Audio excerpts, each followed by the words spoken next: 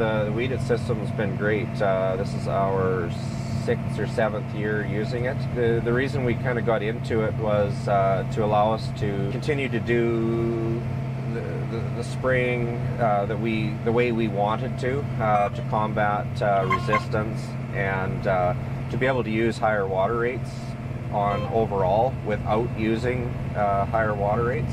It's just it allows us to save quite a bit of chemical over the years. Right, and this spot spray is pretty accurate.